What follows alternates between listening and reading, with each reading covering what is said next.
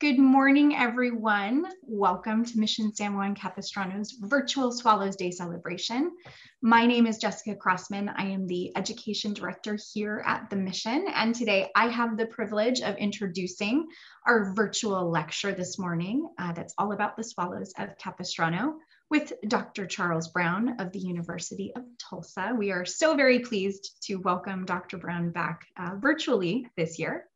Before we get started, I want to let you know that if you have any questions, you can feel free to type those into the chat in the Q&A section if you're tuning in via Zoom, or if you're tuning in via Facebook, you can type those questions into the comment section there. So without any further ado, Dr. Brown, I'm going to let you go ahead and get started. I'm going to spotlight your video. Make sure everybody can see you, and I will take myself off. Give me one moment while I do that. All right, go ahead, Dr. Brown. Okay, well, very good. Well, thank you very much, Jessica. It is a pleasure to be back for, I think, maybe the 12th year that obviously that we were doing this all in person, but maybe we'll be able to do it next year. What I wanted to do today was just sort of go over a little bit about cliff swallows and talk about the complex social life that these animals have, and sort of illustrate what a marvelous bird they are. I've been studying them for now 40 years.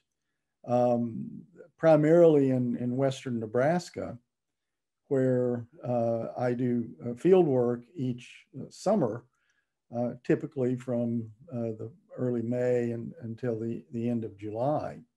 So a lot of what I'm going to be talking about comes from our work out there in Western Nebraska, but I think that it's probably generally applicable to cliff swallows that occur pretty much anywhere, including Southern California.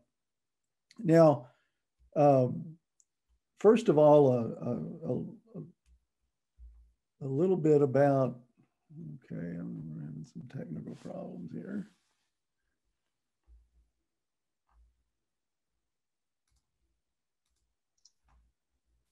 We can see you just fine from this end, Dr. Brown. Okay, for some reason it wasn't advancing the slide. Okay, let's try this.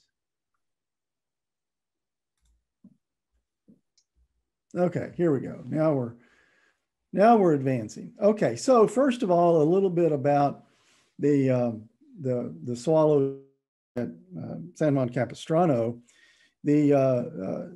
Supposedly the story is that at one time the birds were nesting on buildings in the town, and they do that. I mean, these birds like to nest under the eaves of buildings and other sorts of structures, but they do make a mess, and they were relatively unwanted by various people in the town.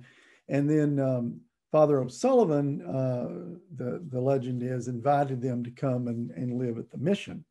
And the birds formed very large colonies at one time on the mission grounds. They were on the old stone church.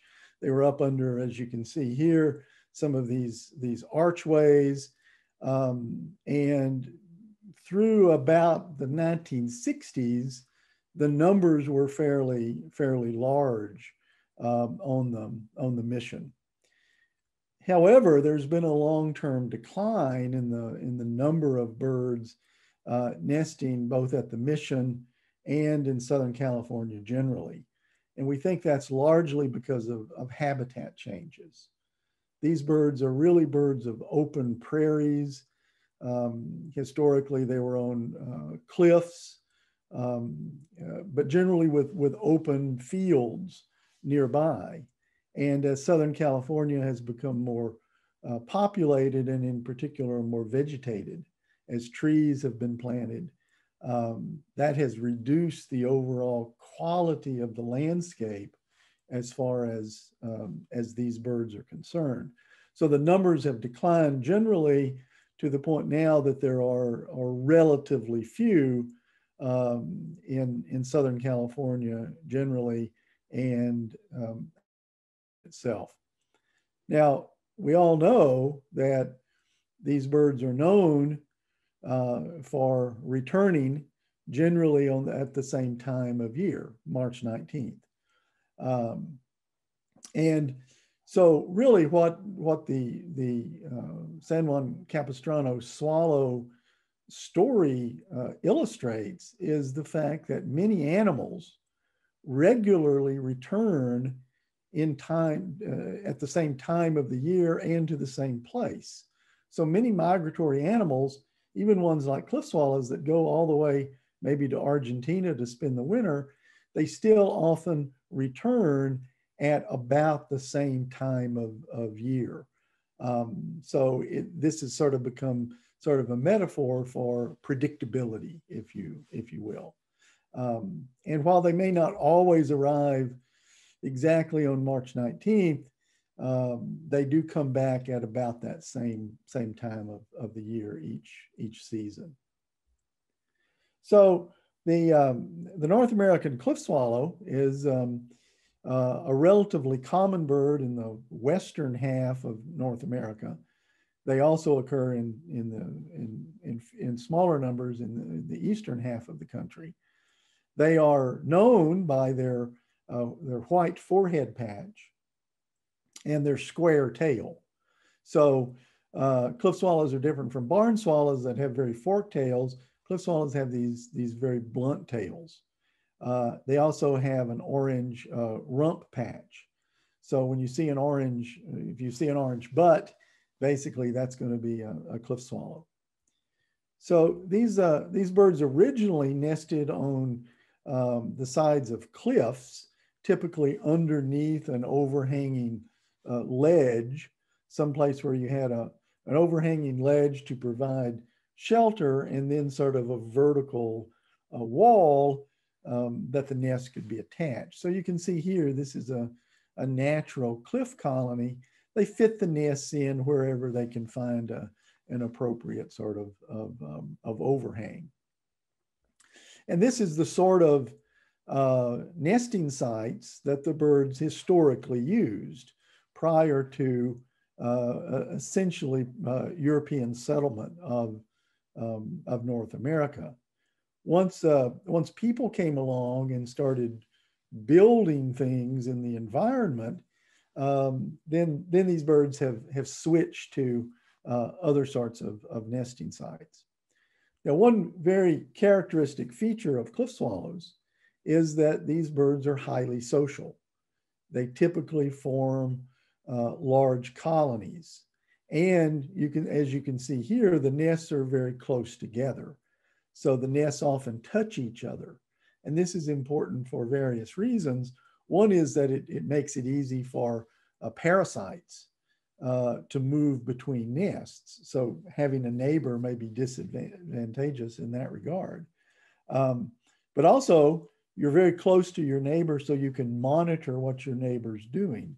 So if your neighbor is finding food or happens to know where there's a source of nesting material, you can gain information from your neighbor about those sorts of things. So cliff swallows are very social, and in fact, among land birds in North America, they're one of the most social species, with some colonies reaching 6,000 nests in size. So again, the sociality that these birds exhibit is shown here, where these birds are gathering mud as a group. They build the nests out of wet mud. So they collect mud as a group, they feed as a group, they spend the winter in large groups.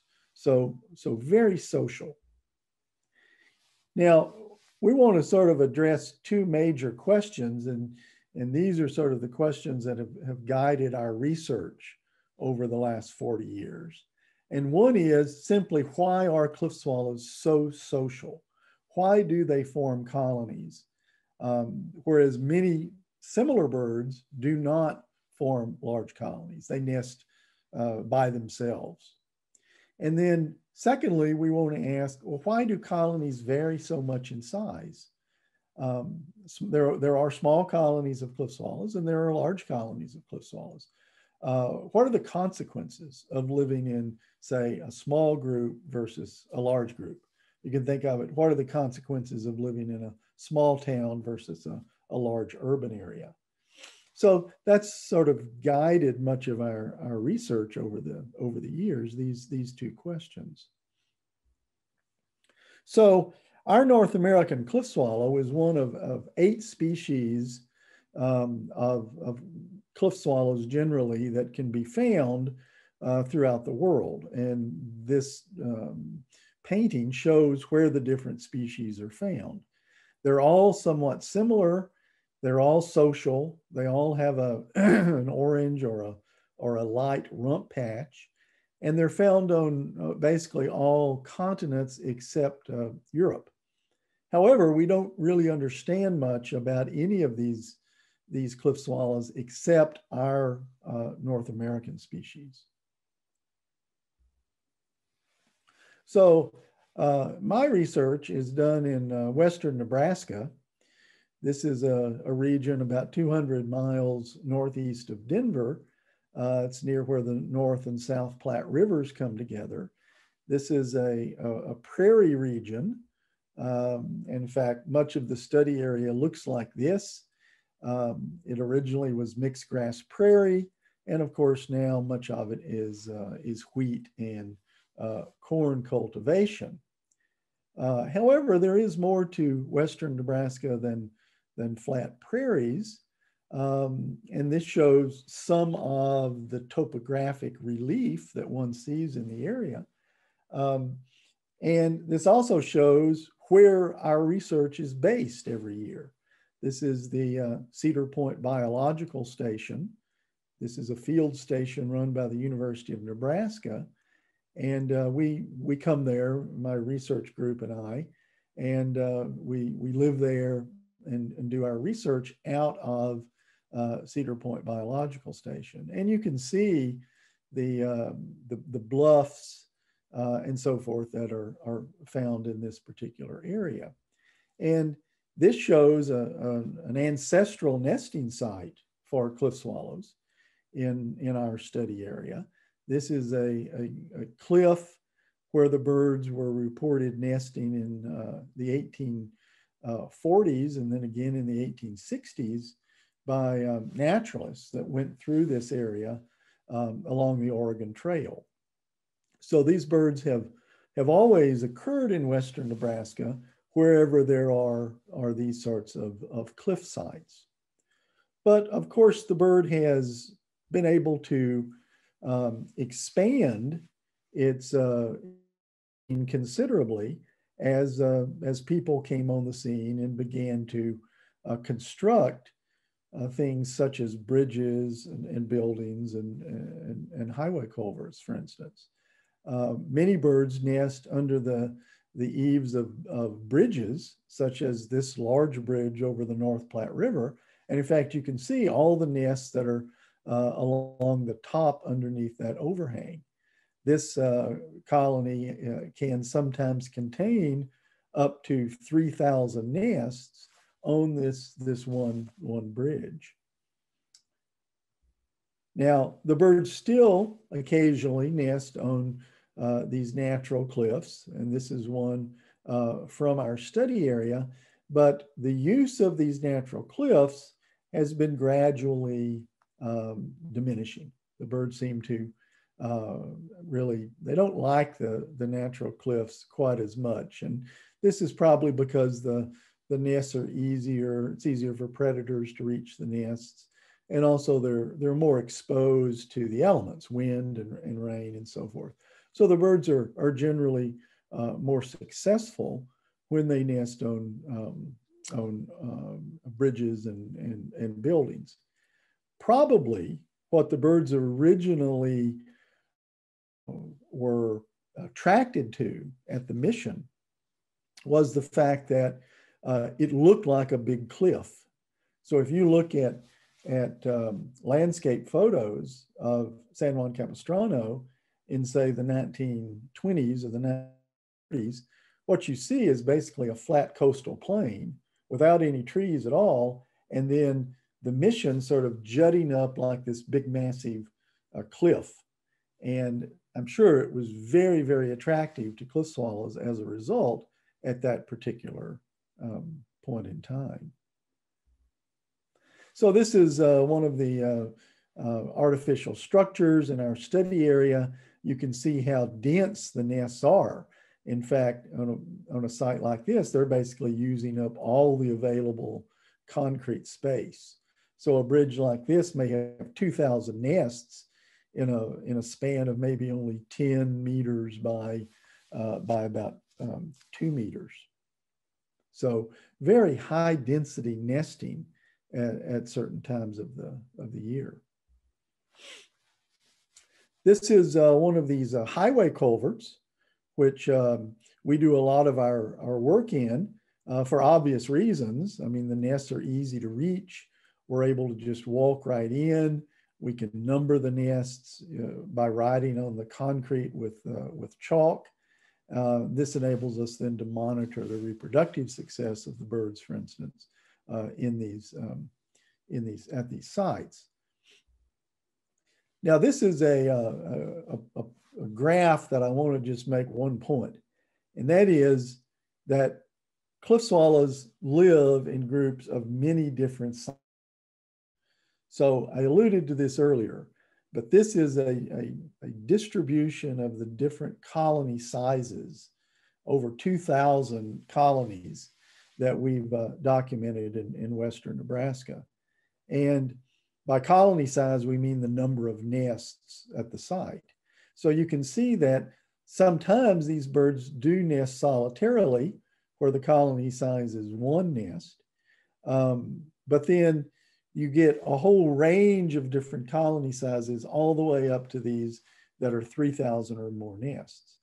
The mean colony size, the average colony size, at least in Western Nebraska, is about 400 nests. But what this is very, very interesting, because it allows us to compare the biology of birds that nest in very small colonies, that nest in, say, medium-sized colonies, and then birds that nest in very large colonies. So that's sort of been the cornerstone of our research program. Now, just to show how we go about studying cliff swallows, this is we have to use big extension ladders to access the nests underneath bridges. This is a big bridge over the South Platte River. If we need to reach the nest there, it takes quite a bit of effort to get out there and access those nests. Sometimes we have to do even other things, such as swimming out to a colony. This was a cliff colony that we monitored actually in the 1980s. And we would typically swim out to this site and then climb up on this ledge and then go up and collect data on the nests there. That's rather involved, and we haven't been doing anything like this since the 1980s. We look inside the nests using a dental mirror and a flashlight, and these nests can be surprisingly hard to see in, and it takes some practice in order to be able to insert the mirror in there and be able to see the nest contents. But this allows us to ascertain how many eggs the birds lay, how many babies they fledge, for instance. And then some of our research involves just simply watching birds at their nests. And this is really a fun part of the research, because you get to know the individuals and so forth. But to watch birds at their nest, be able to identify them as individuals. And the way we do that with cliff swallows is we use these little white forehead patches they have, and we effectively give them barcodes. So using Sharpie pens, we can give them different color codes. So this is orange, blue, green, so OBG, and using colors and different combos, we can mark several hundred birds in a particular colony. And then we get to learn who they are, and we watch them and learn about their social behavior in that regard. Now, we've also done quite a bit of marking birds permanently so that we can follow them over long periods of time. And to do this, we band them with little aluminum bands, which are permanent markers. And each band has a number. We have banded over 230,000 birds over the 40 or so years of the study. And by doing this, then we're able to recatch these birds at a later time and figure out how long, which sorts of colonies they choose to live in. Do they prefer large colonies versus small colonies, et cetera. So this is, in fact, the largest banding study of any single species in any single study area. And it's yielded a lot of important information for us. Now, in order to put bands on legs, we have to be able to catch birds. So one way that we catch birds is using nets. We use what's called a mist net, in which it's a fine mesh net supposed to look like a mist, and the birds supposedly don't, so they just fly into it, they blunder into it. So one way that we do that is we will take the net strung between two poles, we'll walk out on top of a bridge, throw the net over the side of the bridge, the birds become ensnared in the net, and then we pull it up and then go process the birds, take them out and band them. And this shows that you can catch a lot of cliff swallows sometimes. And so often the catching them is not the limiting factor. The limiting factor is being able to process all of these birds. And many of them, of course, are banded from past years. So it gives us a lot of information when we're able to catch this large number of birds. Okay, so let's talk about some of the drawbacks first of living in colonies. Because whenever you live with others, there are always some automatic disadvantages.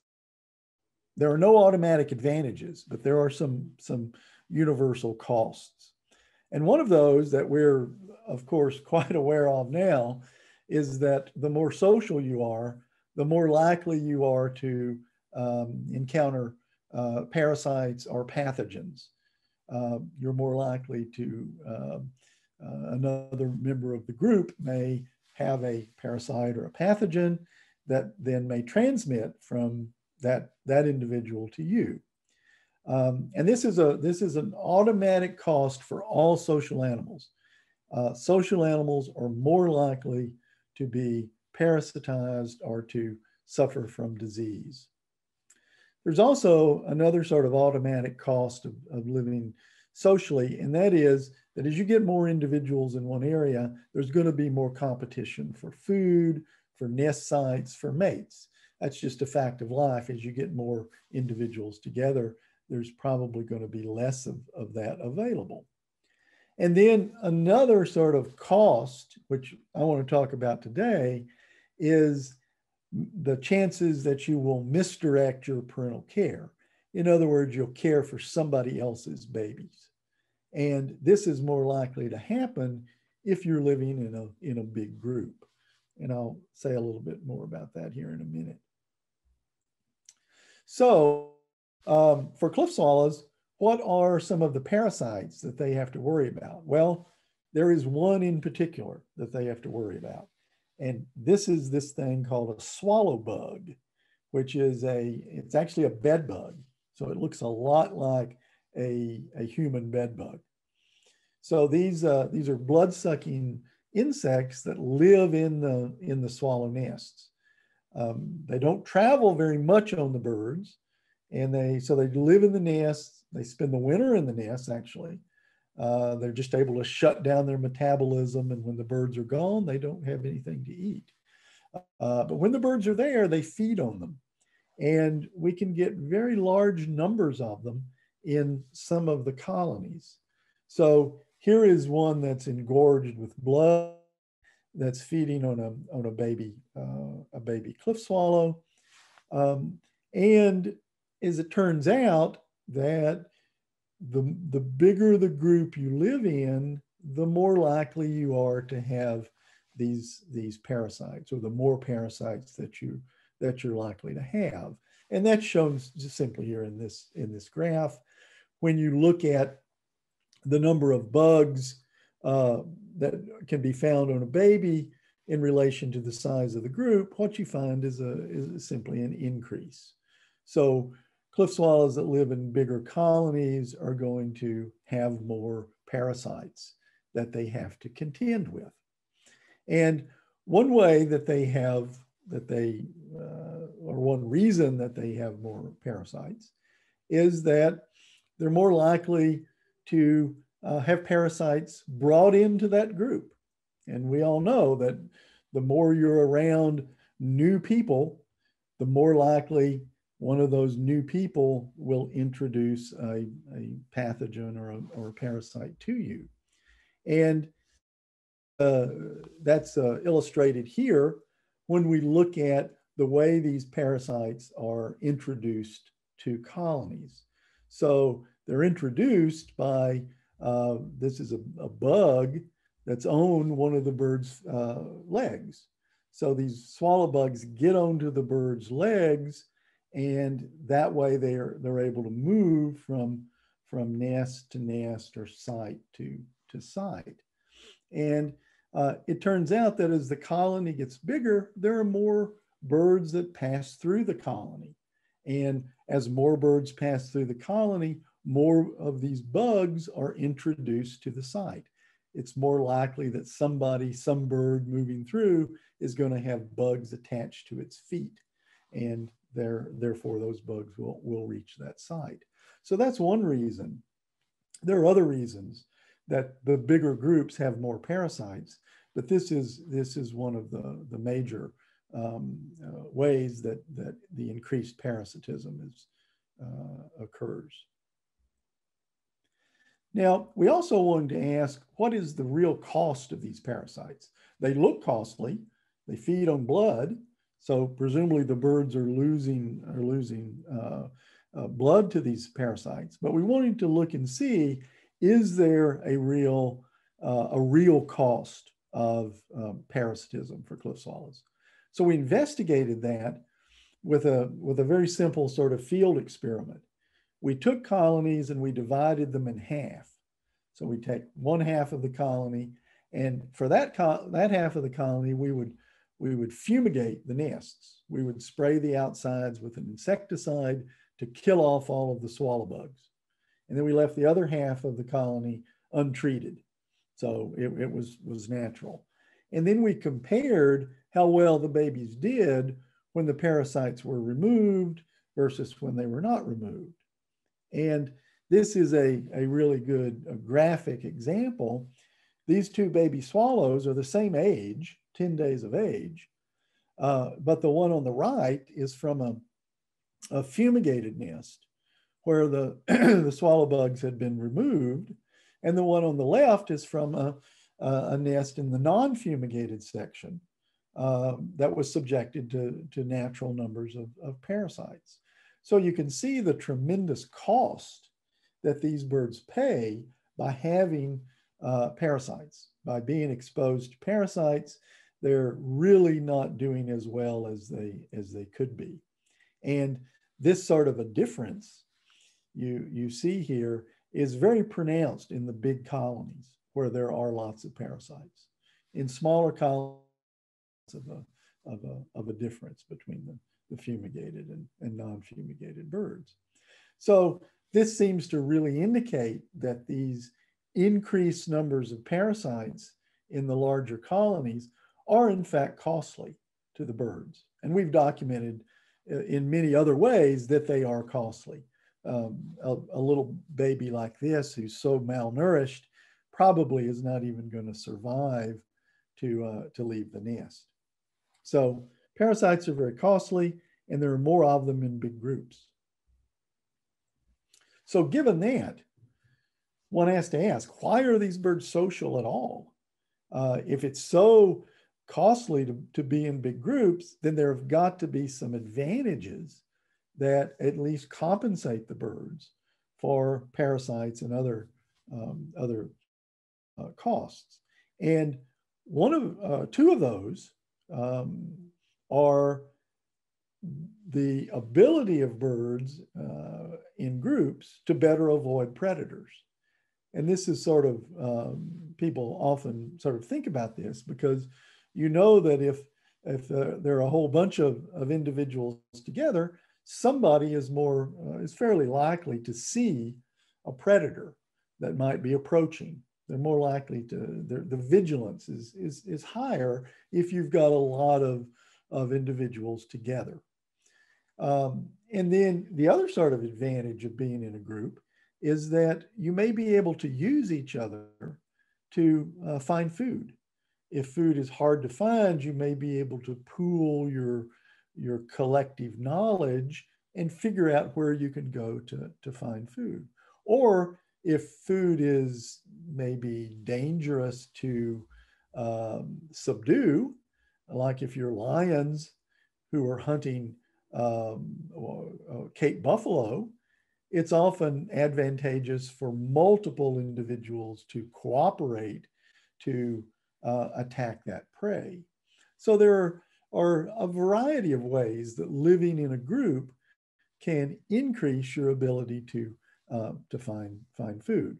So I want to talk a little bit about both of these for cliff swallows. Now, you know that you very rarely see actual predation on animals if you go out and spend time in the field. Now, on Animal Planet, you see a lot of things getting eaten, but it takes a lot of effort to go out and get that footage that they show.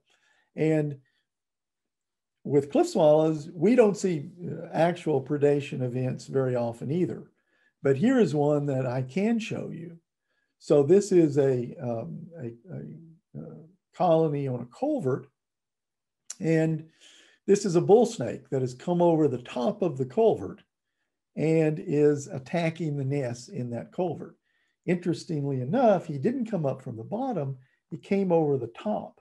And by coming over the top and hanging on up there above the concrete, he was able to reach the first nest on the wall and then use that to move into the colony. So here he is. This is the same snake, same event. So in this case, the snake is hanging on to one nest and access another one. And bull snakes are very important predators of cliff swallows. They will eat the eggs, they will eat the babies, they will even trap adults in the nest and eat those. So we see a few of these predations each year, but we don't see enough of them to really do anything to study it systematically. So in order to study it, we had to create our own predator, which was this guy. This is a blow-up snake, something that you can, that places sell, that you can put it in your garden to keep birds away from your plants. And it really looks pretty much like a real actual bull snake, other than the head being a little bit ferocious. But we use this, and by using this artificial snake, we were able to do controlled experiments where we presented the snake to birds in colonies of say, of different sizes. So here we would be on the edge of a colony in a little wooden blind, and then we would put the snake in his little house, and then we would pull the snake at a particular rate over the open ground to look to see how quickly the colony would detect this predator. And they would generally detect the predator they would see it, they would fly overhead, they would give alarm calls. And then we would measure how far out from the colony they detected it. So if you look here, if you look at the distance the model snake was detected in relation to colony size, what you see is that the bigger colonies are detecting that model snake at really quite far distances out from the colony. So at the bigger colonies, we would always, for all of these, we would start the snake at 100 meters away. And the big colonies, you can see, are detecting that snake almost as soon as it comes out of its box. Whereas the very small colonies with a 0 detection distance, they're not finding it at all. They don't see it at all. So this illustrates that one of the potential advantages of being in a group is obviously that you're able to detect predators such as snakes farther away. And then this gives you time to take action. And this sort of effect, this sort of group size effect, has been seen in a variety of animals. And it seems to be just sort of an automatic consequence of having a lot of eyes happen to be looking around at any particular time. But that's not the primary reason that cliff swallows live in groups. The primary reason they live in groups is to enhance their ability to find food. So cliff swallows are sort of interesting because they feed on insects that can be sort of hard to find. They tend to go after swarming insects. So these big concentrations of insects. And these are very unpredictable in space and time. There may be one over here generated by localized convection currents, thermals. And it may be there for a while. And while it's there, it may be a lot of insects there. But then it sort of peters out, and then the birds have the challenge of trying to find another one of these. So what they do, apparently, is they simply observe others around them to see who happens to know where food is at that particular time. And they use the same cue we would use. They look to see who comes back with food in their mouth. So here's a cliff swallow returning with a beak full of insects. So what happens is, if a bird is unsuccessful at finding food, it returns to its nest. It waits there. And when one of its neighbors comes back, like this bird, then it will follow that neighbor when the neighbor exits the colony, because that neighbor presumably knows where the food is at that particular time. And in this way, we say that the colony represents an information center. So you can always come back to the colony if you don't know where the food is, and you can observe neighbors and learn where food is that way. And obviously, the more neighbors you have, then the more efficient this sort of information transfer can be. So we documented that was going on. So we wanted to know, does this translate into birds in bigger colonies finding more food? And it does. And the way that we determined that was, we wanted to see, okay, how much food are these birds bringing back on their foraging trips? And we were able to determine how much food they were bringing back by loosely fitting a pipe cleaner around a baby's throat. And this prevents the baby from swallowing the food that the parent brings back on a particular trip. And you adjust right, you don't have any problem. The food just sort of lodges there in the baby's throat. And then we're able to go in, remove the food, and ascertain how much the parents were bringing back. And we found a very dramatic pattern, so that if you look at the amount of food that was brought back on each of these foraging trips that the adult birds made, you can see this dramatic increase with colony size. So those bigger colonies, the birds are bringing back considerably more food per foraging trip. And in fact, the average difference between the smallest and largest colonies is about 0.5 gram of food. And that may not sound like a lot, but it's a tremendous amount when you consider that these birds only weigh maybe 22 grams. And so 0.5 gram more food per trip, and they may be making 16, 17 trips an hour. That translates into these birds finding a lot more food in these bigger colonies. And so we think that's probably the major way that these animals compensate for the cost of parasites and the other drawbacks of living in groups. They're able to increase their foraging efficiency so much that it compensates them. Okay, I also wanted to talk a little bit about misdirected parental care, because this is something that typically occurs whenever animals live in large social groups. So there's two ways this can happen. One is through extra pair fertilizations. Okay, so a female is more likely to be fertilized by another male in the group if there are a lot of other males around. So males have to guard their mate. They have to, consort with her, keep her away from other males. But the likelihood of these sorts of extra pair fertilizations still increases in bigger groups. And from the point of view of the male, he might then be misdirecting his parental care towards some other male's babies. Now, for egg-laying animals like cliff swallows, there's another way that they can misdirect their parental care, and that is by laying eggs in neighbors' nests.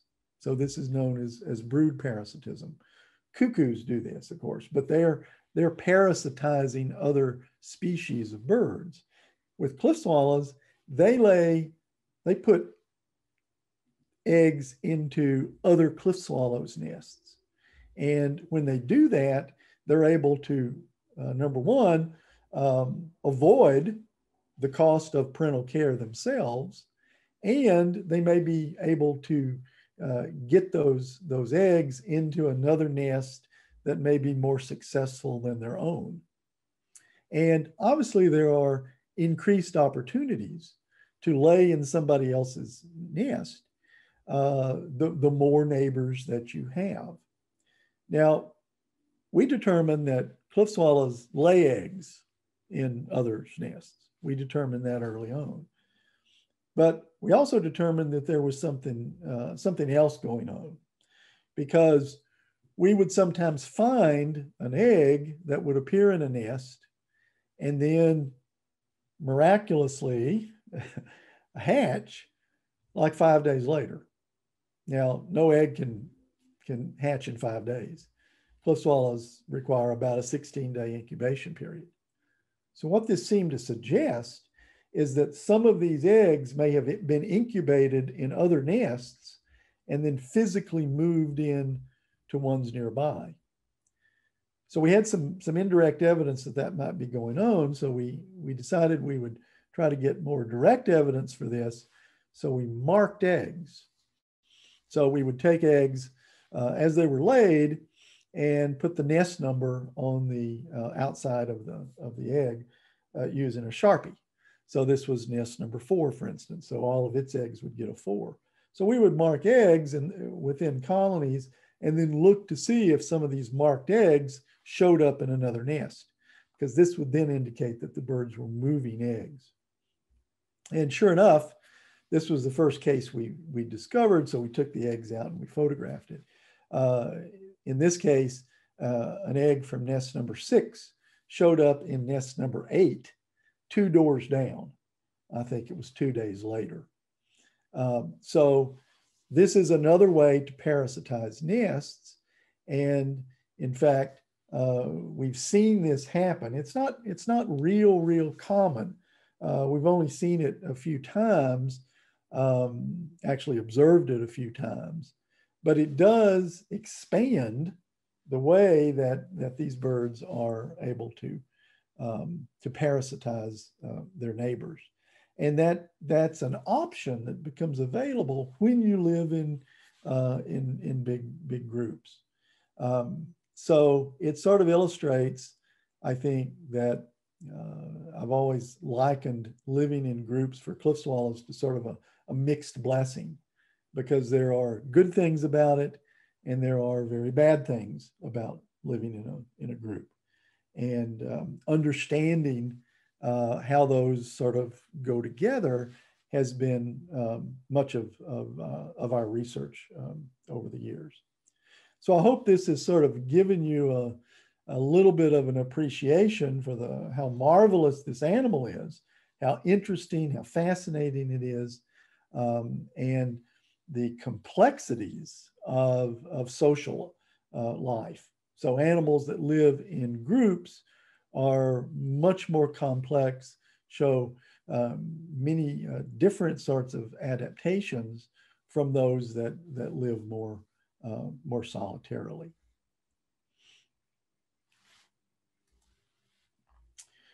Okay, so I think that will end the presentation, and I will turn this back over to Jessica.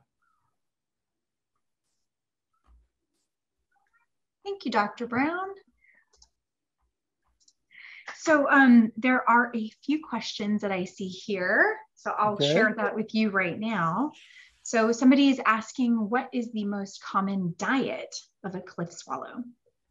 Well, they eat flying insects, but they're very general. They basically take whatever is available. We have detected over 100 families of insects in the diet samples that we've taken.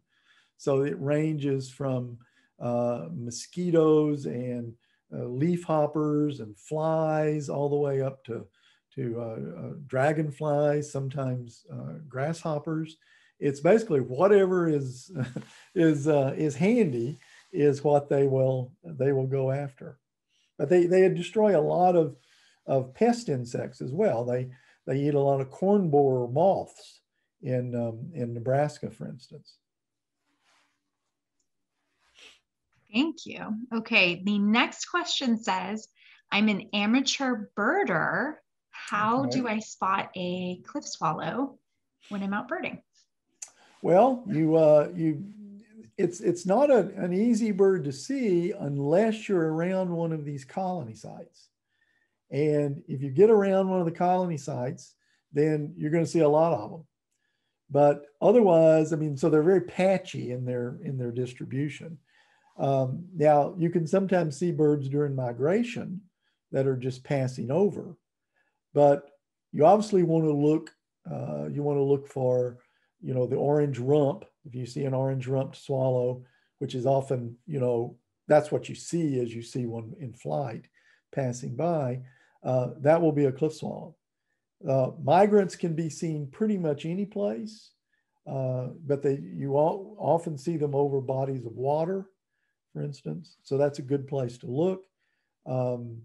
But basically, you want to look around bridges, highway culverts, those sorts of places where they nest. Okay, I have one more question here, and I do want to say, if anybody has any questions, please feel free to add any more into the comments in Facebook or the Q&A in Zoom. The last question I have here says, do cliff swallows have any birds of prey that are predators to them? They do have several avian predators. The Cooper's hawk, which is now a common bird, especially in urban areas. I'm sure there are many of them there in San Juan Capistrano. Cooper's hawks go after them.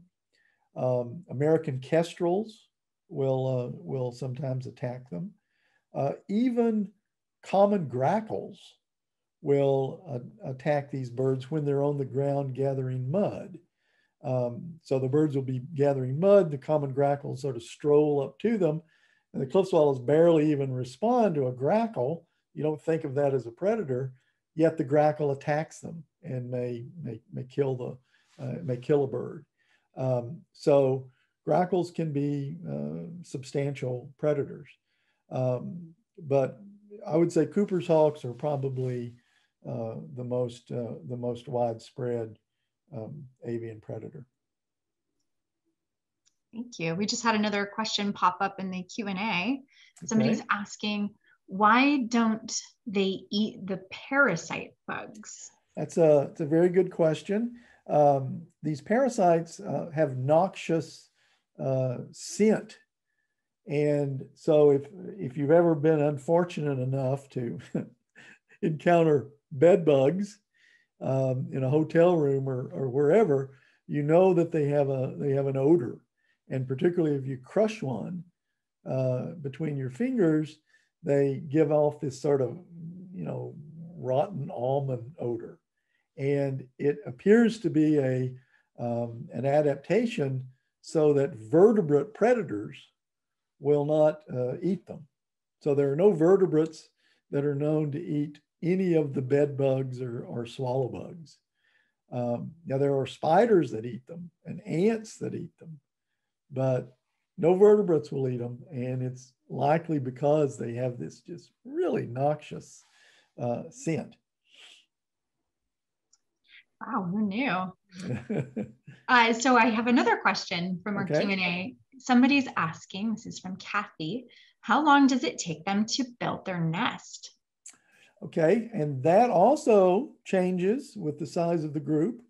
In a big group, birds can often build their nest in as short as 3 to 4 days. In a small group, the typical time can be 2 weeks or more.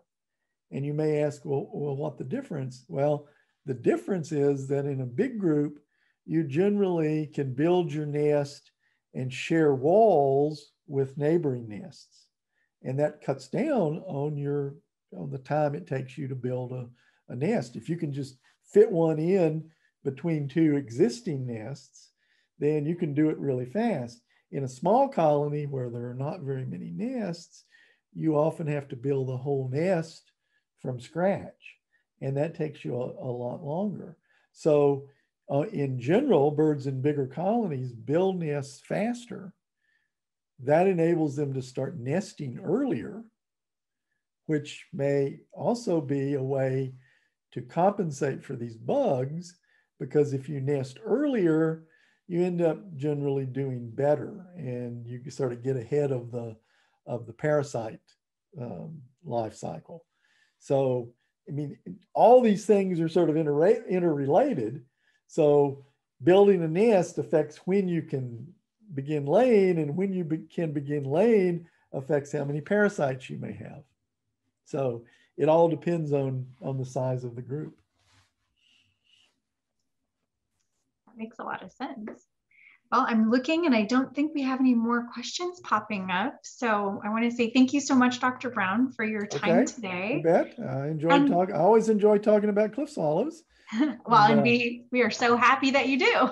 I hope that it let people appreciate the bird a little bit more for when they see them in both there and any place in the country. Absolutely. Well, thank you again. And thank you to everybody who tuned in today online. We're so happy that you were able to join us virtually.